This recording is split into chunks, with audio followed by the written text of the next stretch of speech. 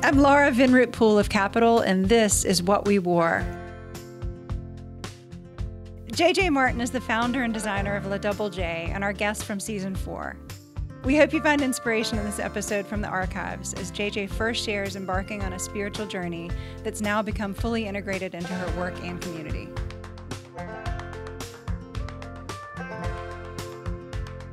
JJ Martin, I'm so excited to be talking to you. You're in Milan and I'm in Charlotte. I wish you were here in person, but happy to be talking to you today. I am so happy to be here too. Thank you guys for calling, and I'm giving everyone a big hug from Milan, where I've been under lockdown for about 2 months now. And you have a new baby. You have a new puppy that you got when, like a year ago? Yeah, she's a year and a half, and I have to say that was, I couldn't have children, and yes. I know how silly I sound by saying this, but I finally feel like I became the mother to a creature. And it has been so meaningful on so many levels of just caring for, certainly my company was a creation that feels a lot like a baby, and my company feels like a family that I take care of. But literally having a living, breathing animal that I have to take care of, and that only just looks at me every day well, what are we doing today? It has been she has just busted my heart open.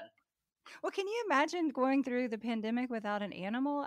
I can't fathom it. I think it would have been very, very difficult for me. I have already found it to be quite challenging. On some levels, I have been illuminated and adoring the isolation, and my spiritual practice is through the roof. I'm having these crazy visions and downloads, and I'm loving it. And then I've also had moments of depression and anger and just so much going on.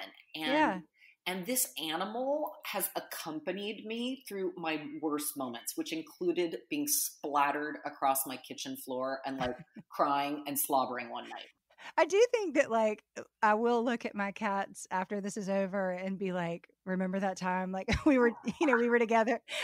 Nobody else can understand what we've been through. Totally. Wait, so tell me, do you have friendly cats? Do you feel like they emote? Oh my gosh, yeah, they're people. They're Siberian cats, so they're sort of like dogs. They play fetch and they greet you at the door when you drive up, and they're weird. They're little people. We think they're the cat ambassadors for people that don't like cats. Is there anything that you've been wearing more than anything else during lockdown? Well, I will admit that from the waist down, I'm typically in sweatpants. Yeah. And usually from the waist up, I usually will wear a Double J silk shirt or cotton printed shirt. And it just honestly, bright. I cannot believe what a mood booster print and color are. It's so true. It's so true. We've always known that, though. I know. Well, and your shop is so color-based, isn't it? Yeah, yeah, it is. And it still is, and it always will be. So what are you wearing? I'm wearing a lot of Dries. Weirdly, a good bit of Balenciaga, which is kind of shredded and folded up and rolled up, and you can kind of mess with it. I'm wearing Tevas, Arizona Love, fabric wrap Tevas. I really am getting dressed every day, and I kind of have the whole time because of Zoom calls, but just because of life. I don't know.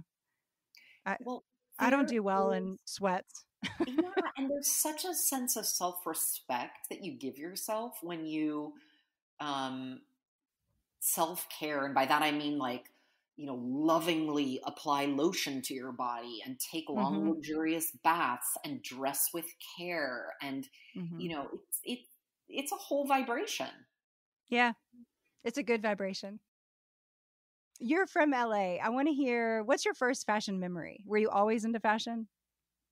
So I grew up in a very masculine, non-fashion family. You have brothers. I have 2 older brothers. Yeah. My father was a hunter, a fisherman, took us on camping trips. I was always dressed in my brother's hand-me-downs. My mom did not have a fashionable bone in her body. She cut my hair into a bowl cut and dressed me in I'll never forget, in first grade, we had to come for our portrait. And I went to a Catholic school where we had uniforms, but on the picture day, you could wear whatever you wanted. And my best friend came in this like ruffled, gossamer pink floaty dress. And I was wearing this like tomboy denim outfit. And I was so furious. I really felt, you know, trapped in this like tomboy existence that wasn't something that I wanted. And I was always attracted to fashion, always attracted to jewelry. All my other friends' mothers, you know, we'd go into their closets, we'd dress up.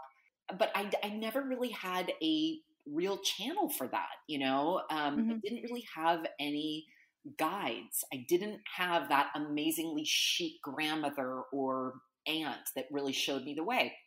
But it was just something that I always loved. And what happened was, after graduating from college, I knew that I wanted to get in, you know, I had majored at, I went to college in California as well. I went to UC Berkeley, and I majored in rhetoric because I thought I wanted to become a lawyer. And after my first legal theory class, I threw that idea right out the window. I was like, this is so painfully boring. I want nothing to do with this. But I continued with the rhetoric major. And that actually became very helpful later when I became a journalist, because rhetoric was all about argumentative writing or critical writing and speaking.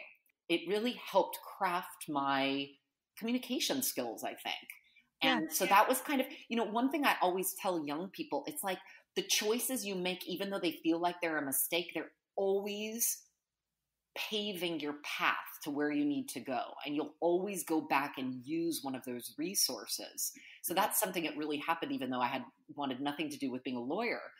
And in San Francisco, at that time, there was no real fashion scene. I mean, I think Esprit had its headquarters there, and maybe the Gap, but they're like nothing else really. And so I got into the next closest creative field, which was advertising, which San Francisco was just a hotbed of these for sure. small boutique, cool ad agencies.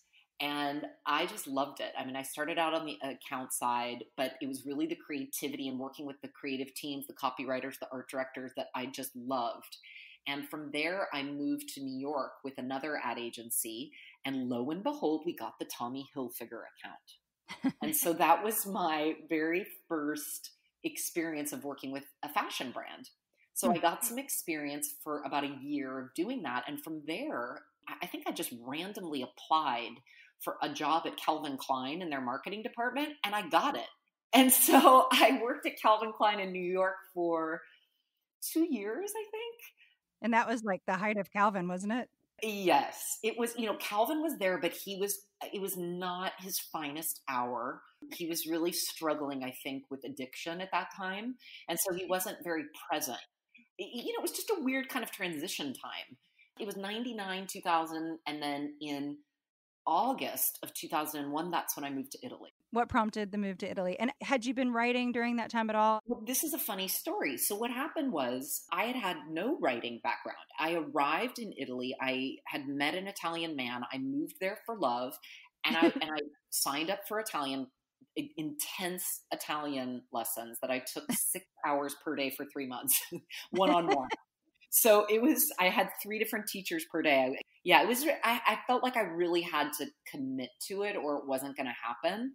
And so I dove into that. And while that was happening, I was looking for a job. And what I quickly discovered was that in 2001 in Italy, there wasn't a single fashion company that had a marketing department. Right. And they had never heard of that word. They didn't know where to place me. I was confusing to them.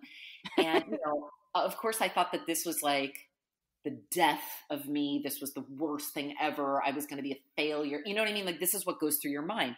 And I didn't have any friends. And like, this is like, why did I move here? My soon-to-be husband was always working, blah, blah, blah, blah, blah. So cut to, I'm randomly at like a C-level fashion show that I wasn't even that excited about. You know, it's like, whatever. I was a guest of a guest. And I'm afterwards at the bar, and this Irishman and I strike up a conversation, and it turns out it's Godfrey Dini. And he was Love him. Oh God, he's hilarious. And at the time, he was the editor in chief of the world's first fashion news online service, which was called Right. Fashion Wear Daily. Yep. And lo and behold, he was looking for a writer in Milan. And he asked me to write up a review of the show that I had just watched. And I was like, Was the show good or no? I mean, in reality, it was more of a presentation. So I just kind of like, I gave a lot of like flavor and the party and blah, blah, blah, blah. And the next day he said, "You're hired."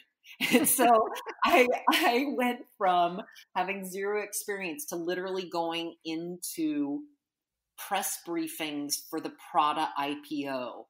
Domenico Du Sole giving his earnings reports on Gucci.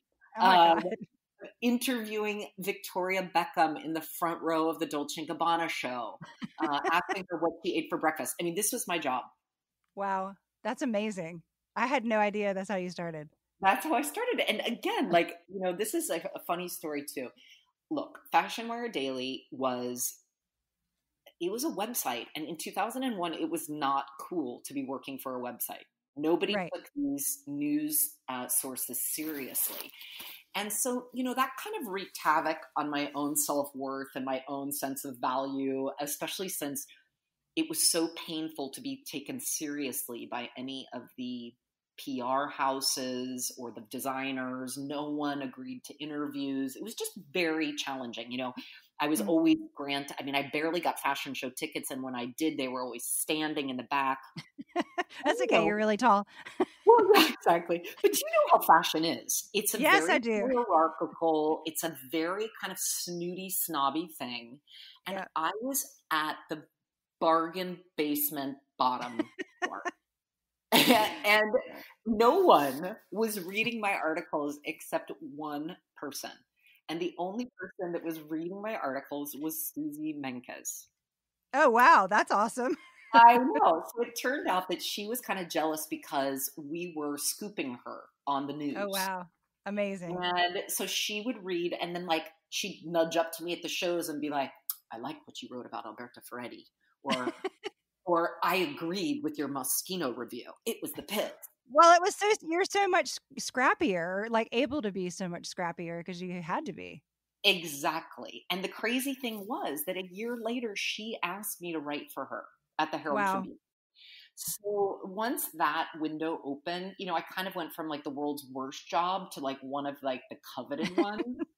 And then from there, I worked on staff at Harper's Bazaar in the U.S. For 5 years, and then I was with Wallpaper for 8 years, and the Wall Street Journal magazine for 3 years. Wow. How did this turn into La Double J? And how did you know you were done with that side of fashion? Well, I don't know. Like, I don't know how you feel.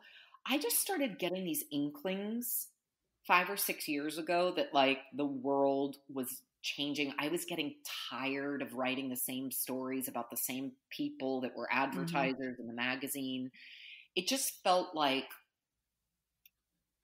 it didn't feel as exciting and creative as it once was. Or as important?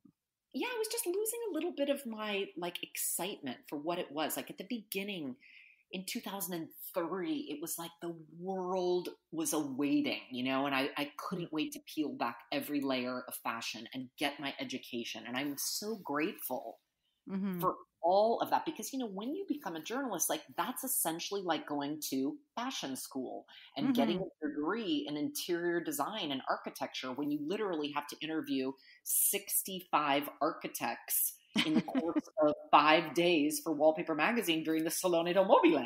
You know what I mean? Right. So it was super That's the cool.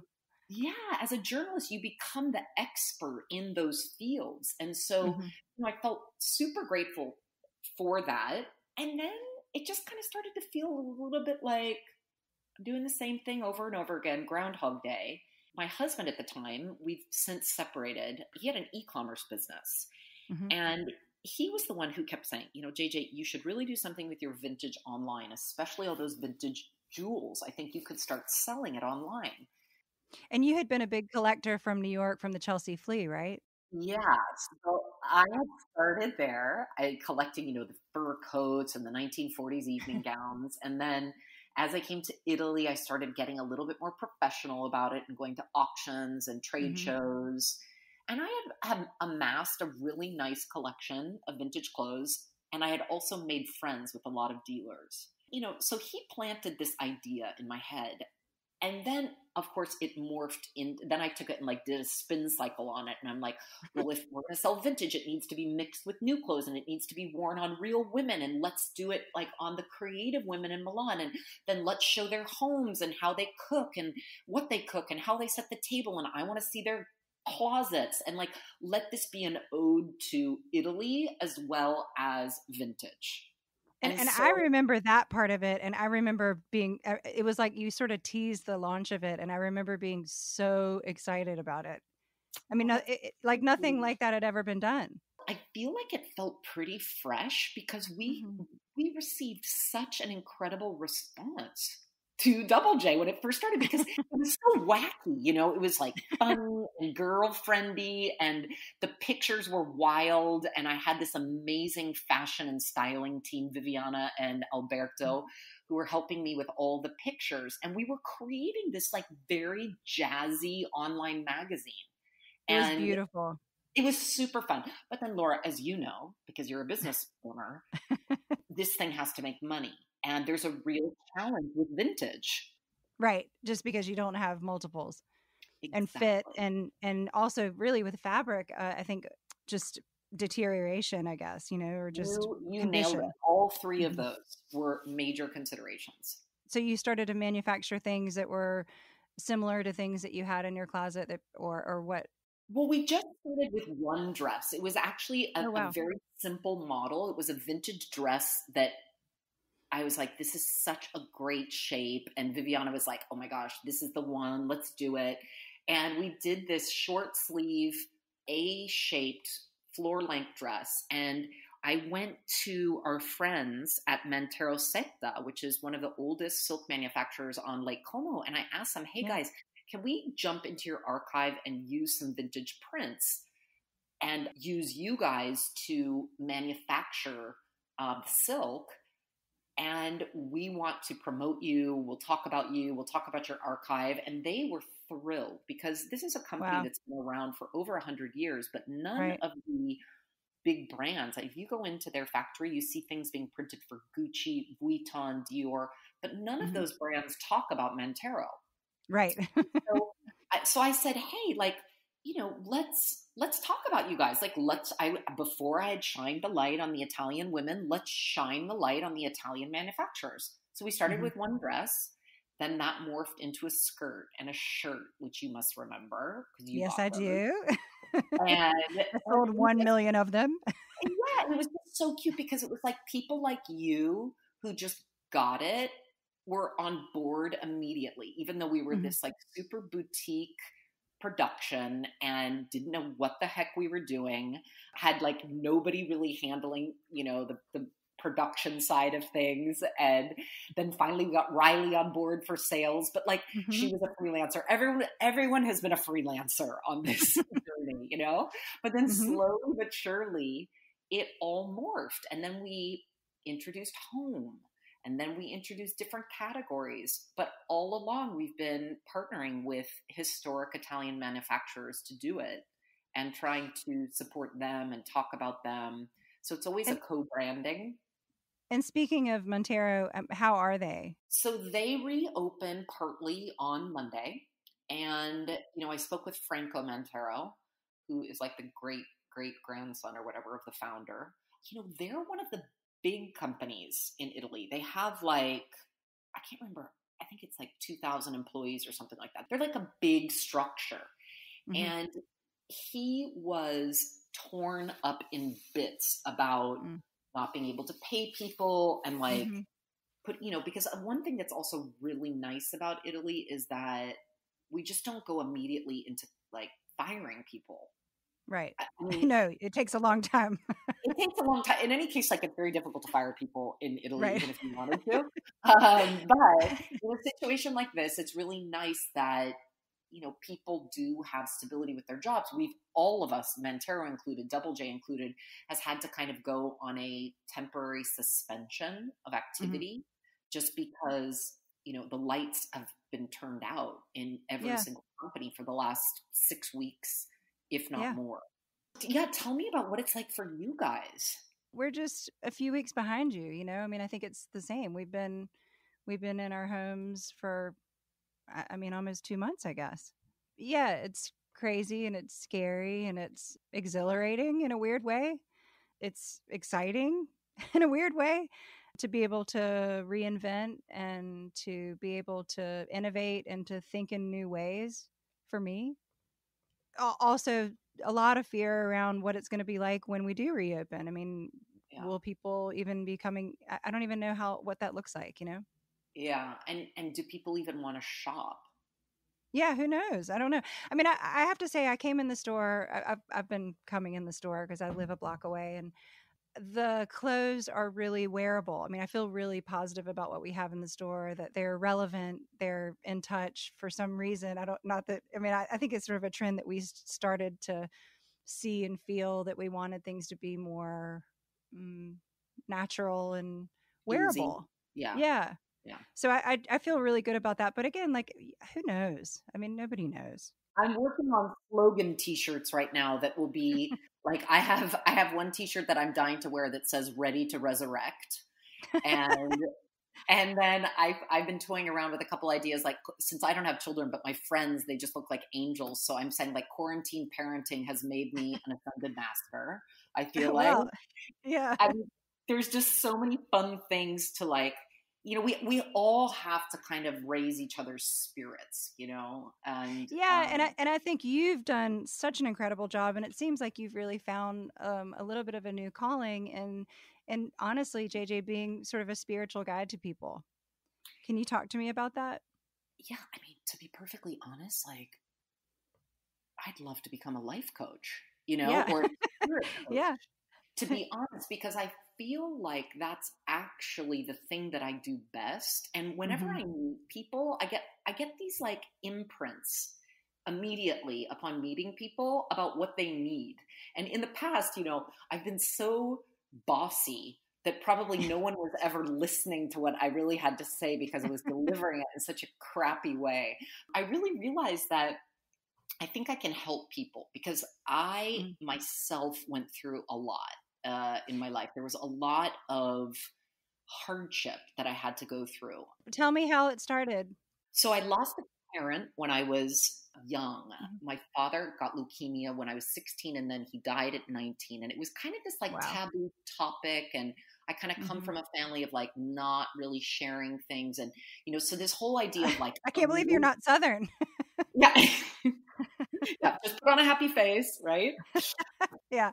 So there's so much that went wrong in me trying to deal with that. Like, a lot of it, I suffered with depression for many years. I did And, too. I get it. and I don't know how you feel about it, Laura, but, like, what didn't work for me was the traditional psychoanalysis No, and medication. It no was very, medication. yeah, it just kind of put me into a sleepwalking mode and Hmm. never really made me get into touch with my actual emotional states and Yeah. learning how to accept myself and cultivate an inner compassion and forgiveness when I was feeling sad, mad, helpless, pain, whatever. And that's the real trick. And I don't feel like, and maybe there are now, but when I was kind of, like, going through all this, there just weren't enough people talking about this. No, meditation and yoga has existed for hundreds of thousands of years, I guess, but that wasn't accepted and that wasn't encouraged. So that was never like an option, right? Exactly. Or no one even, like, put the two and two together. I mean, I'll never forget when I was in, like, the depths of one of my depression, I was probably just eating, like, a pound of candy a day, and that's it. And no doctor ever asked me what I was eating. That's crazy.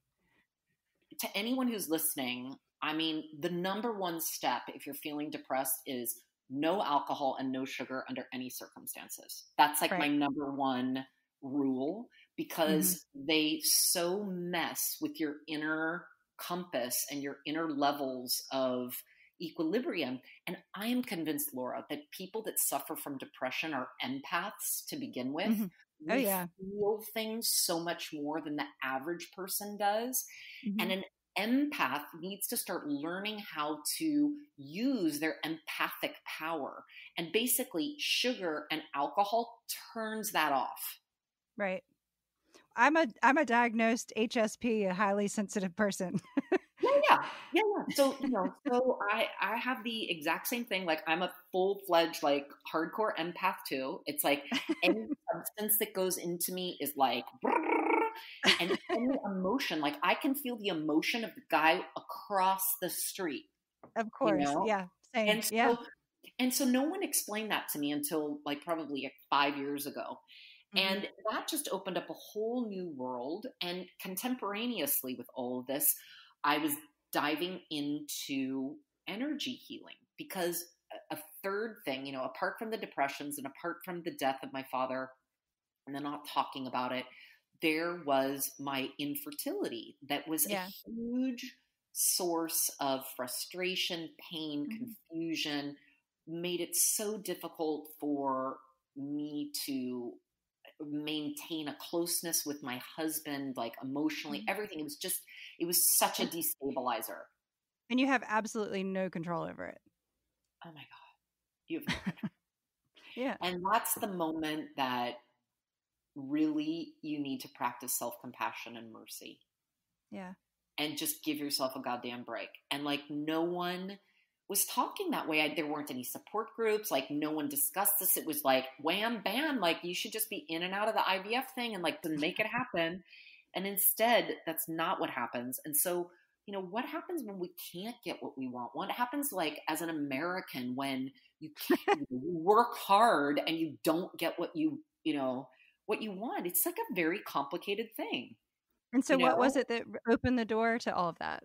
So what happened was, the thing that opened the door to that was heart wrenching pain and anger that made me finally take out my sword and cut the cords with all of these Western doctors and this fake way of getting pregnant, which for me was like wreaking havoc on my overly sensitive body. Yeah. One of the things that I learned much later is, for me, I'm not going to say this is true for every woman. For me, there was a very good reason why I wasn't getting pregnant. Mm. Okay, there was a very good reason, and the reason is that my body is responding to my mental activity, my emotional activity, my Hmm. spiritual activity, my Hmm. soul activity, my inner child, my astral levels, etc. And if I am not in alignment, like a baby was not going to come through. It just Right. wasn't. Right. And I started learning about that literally the day I decided to get rid of all those doctors was the day I found out about this energy healer. Same day. Hmm. She was based in Petaluma. I was in California visiting some friends. They put me in touch with her, and I started these remote Skype calls with her from Italy to Petaluma, California. Hmm. And she changed my life. Mm. She really did. I mean, she introduced me to the concept of God. I was raised a Catholic, and like I was so like completely turned off by the idea of God of any kind. I was like, this God business is bullshit. That's what I thought. She was the one who really started opening me back up to this idea of like source energy, and Hmm. whether you want to call it the divine or whether you want to call it God or Jesus, or maybe you're into Buddha, or maybe you're into a pink elephant. I don't care what you're into. Maybe it's just the sky and the mountains, the most beautiful mountains in the world. It's the earth. We have got to get in touch with this creator Hmm. energy. And that's what she Yeah. helped me do. And from there, it was just like bang, bang, bang, doors opening, doors opening. I started seeing shamans. I started taking theta healing courses. I joined a yoni group, started doing ovarian breathing exercises, which has like been honestly one of the most radical transformational things I've done since I started. Because what I've heard happened, that. have you heard of it? Well, I have a friend who works with a pelvic floor therapist, and she says the same thing. Like it changed everything in her life. So, what happens as women, which we don't realize, is that we are, I mean, let's be honest, we are way more powerful creators than men are just because of our natural born capacity to bring life into the world with human beings. Okay, so women Mm-hmm. are already at an advantage of that. And your womb is the magic cave that makes that happen. It's not just a cave for incubating children, it's Right. also a cave for incubating projects, ideas, Creativity. dinners, Yeah. multitasking, new companies, new friends, like the whole shebang. On the Mm-hmm. flip side, it is also a place that incubates any repressed emotions, any pain that has gone unconfronted. It can be the garbage dump of your entire celestial being. And this is what women don't realize is how much garbage they have collected down there. Yeah. And it's really the ovarian breathing that allows you to start opening the windows and just letting the smog and the fog and the gunk out and letting the fresh air and the clean water. And when you start doing these meditations, I mean, it's really remarkable. And I am going to raise 10 hands and attest to how much this works. And I have like no reason to say that. Like, there's no, like, I just want to be of service to people to tell them about this because it's Was this so. in Italy? Was this an Italian Yes, it was done group? in Italy with a girl who. So I have my two Yanni. They have my Yanni group is made up of a girl that's based in Milan and a girl that's based in India, but they're Mm. both like from Milan. And we started in these like really kind of rinky dink, like someone's like tiny cramped apartment. Like it was not a plush goop like workshop. Okay. It was like there was no like 5-star anything. Gwyneth Paltrow did not arrive. Okay. I mean, it was like in the dark, in kind of a cramped like farmhouse that was filled with cockroaches. It was hysterical. And then it became so amazing that more people came, and then it became like a bigger thing and nicer Well, nicer places. that was just one of the places that they do it because it's like a friend of theirs' house who's also a friend of mine who I adore. And we have like a WhatsApp chat group. Mm-hmm. There are Zoom calls that we do. I'm going to do 2 breathing sessions this weekend. I mean, but I got to tell you, it's very hard work. It's almost more taxing for me to do an ovarian breathing session than to like go out and like put my running shoes on and go jogging after like not having done that in 5 years. Like I'd almost Wow. rather go jogging. You're basically doing very deep breathing through your mouth to the point where Mm-hmm. you're taking in so much oxygen. You're doing it very fast. So the breathing it sounds like this. Mm-hmm. Okay. And it's almost Mm-hmm. like you're going to hyperventilate, but you don't because you're laying down. The first time I did this, what happens is you go into a trance and Totally. you start zooming off because your head is so turned off and your body is pumped with oxygen, and Mm-hmm. you can start getting into this state that Mm-hmm. allows you to really come into contact with what you can call your higher self, your spirit, your soul. And you Mm-hmm. can really break down all the bullshit and all of like the mental constructs of what's going on in your life when you do this. So I was introduced to that maybe like 7 years ago in meditation. And then this ovarian breathing, you do that exact same breathing technique, but you put all of your focus and your intention on your womb, and the teacher is guiding you. So she's kind of doing this like guided visualization, and she's putting music on. It's super intense. It's quite tribal at times. It's a little bit animalistic at times. It's very wild woman. I don't know if you've ever Mm. read the book Women Who Run with the Wolves. Of course I have. I read it all the So, time. okay, so that book is very much connected to this kind of work. It's about bringing up the wild woman. Right. I love it. JJ, I feel like you need to move into coaching. My dream is to find an old convent or monastery in Sicily and I want to renovate it. I want to create like a working farmy kind of thing, vegetable garden, like, whatever is local growing there. I'd love to have like English lessons for the local kids down there as well. And then I want to use it as a retreat site in which I invite various people to come and I will be there. really share this information. And I don't want it to be something fancy and expensive. I want it to be like very, because I mean, although, we love fancy and expensive too, don't we? Like we really do. But I also think that there's also something to be said for the opposite side of the spectrum. And sometimes we need to get away from our fanciness, and we need to get away from our luxury, and we need to tap into the core of who we are. And the way we do that is getting back to nature. That's number one. We have got to get back connected to the earth, connected to her creations. One thing that helped me tremendously, I don't know if it helped you, with depression, I mean, sitting against a tree and putting my bare feet in grass or soil, it can change everything. It really can. It's grounding. It's real. Hugging Yeah. a tree. Yeah. So this is my goal, but And so where does fashion fit into that? I don't know. And like, what am I doing right now? It's like all the stores are belly up and we don't have any money. Like, so well, I'll be your first visitor to Sicily, to the conscious breath work Yoni retreat. I'm so glad to know I have it. Okay, I'm signing you up. Good. Okay. But in the meantime, what I'm doing is I'm just starting to share a little bit of my own journey, my own process work on Instagram.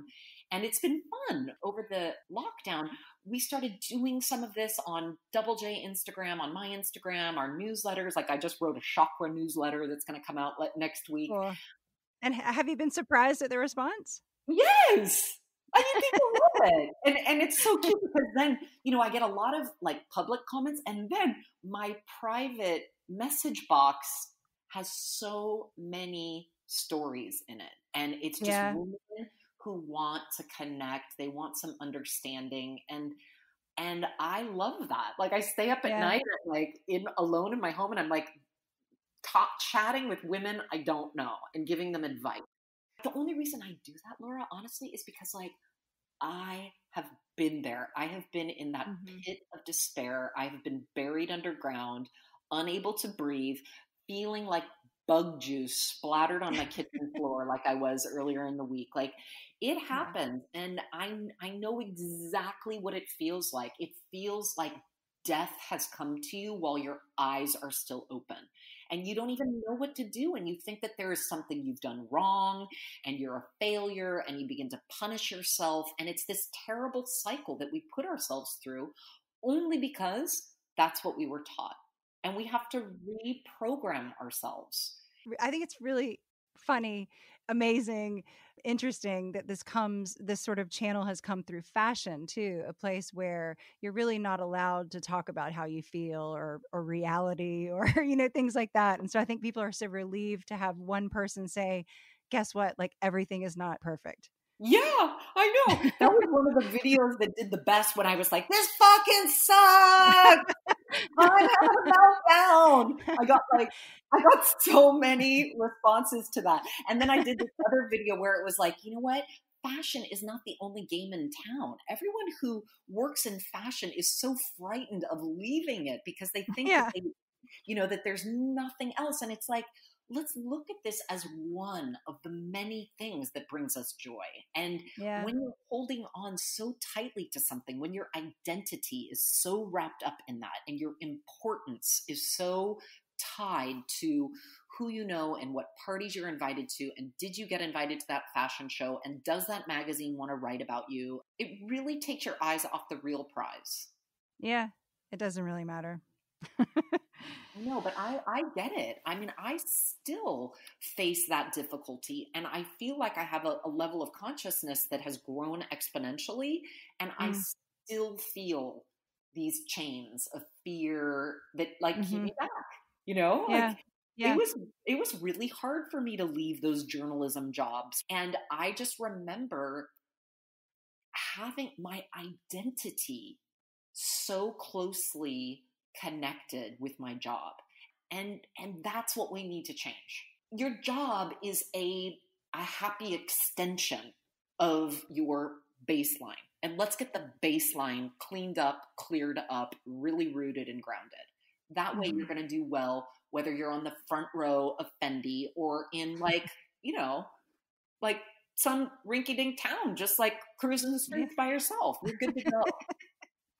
Yeah, this is not who you are. Yeah. Well, I have loved talking to you. You really should be a coach because I would like to talk to you every day for about an hour to get me ready.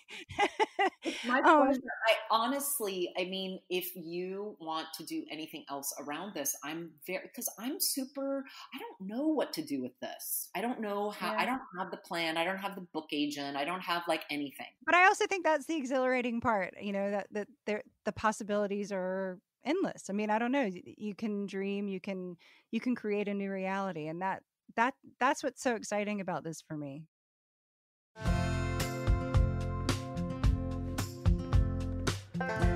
One of the things we ask everybody on our podcast is, what did you wear to the prom? And I cannot wait to hear what you wore to the prom. Oh my God. Okay, which prom? Exactly. I'm sure you went to many. All right. So I went through this phase. You're going to laugh so hard. All right. I was a competitive gymnast in high school, which meant that, yeah, I did competitive gymnastics for 10 years, and I was the tallest one in the history of gymnastics. But this also meant that I had like 3% body fat and no boobs. And I was so mortified that I actually looked like a boy, you know, like my family, like always treated me like a boy, and I now looked like one. You know, for the dresses, it was always so complicated because like everyone was wearing these strapless, colorful dresses, but like I wouldn't fill out the boob section. And so what happened was, I remember I wore several dresses that had big, like 1980s Ungaro bows. Oh my God, I love. Like it was kind of like a tubey dress in velvet, and then it had this like huge green taffeta bow over the boobs. And I think I got that at the Brass Plum. And was the velvet black or was it green? Black. It was black, beautiful. Velvet, and then it had a green taffeta bow. And I'm pretty sure this came from Brass Plum at Nordstrom's. I love it. I love that question, though. Have you gotten some fun answers? Oh my gosh, it's so much fun. Yes, some hilarious answers. Did you have any special jewelry or shoes or hair? Do you remember? Okay, so it was a big deal when because I'm old. I don't know how old you are. I think you're younger. I'm your age. No, we're the same age. So I graduated from high school in 1991 and graduated from college. I'm older. Okay, you definitely look younger, but that's okay. It was important to dye your shoe to match your dress. Did you do this? Obviously, yes. Okay. Dyed to match. Yeah, we did this. So we had these like really ugly, like pointed toe pumps that then satin. That were satin that you dyed to match the color of your dress. That's what we did. And did you match it to the green or the black? I think that one I did black, but I remember I had a pink dress because we had I went to an all girls school. Oh, so you had a lot of. Yeah, so we had went to a lot of boys' school proms, right? Yeah, we went to so many of these. So I'm trying to even remember like what was my prom, because there were so many. Even starting in the 7th grade, there was like semi-formal and formal and da-da-da-da. There were so many of these things, and you better believe that was like the highlight of my life going to these events. Well, because you didn't have to wear your uniform. Yes. Oh, well, JJ, I have loved talking to you. Me too. Let's do it again tomorrow. What We Wore is produced by Capital and Balto Creative Media. The original song, Someone So Enchanting, was composed and performed by Britt Drozda. Please follow us on Instagram at What We Wore Podcast for additional content and show updates.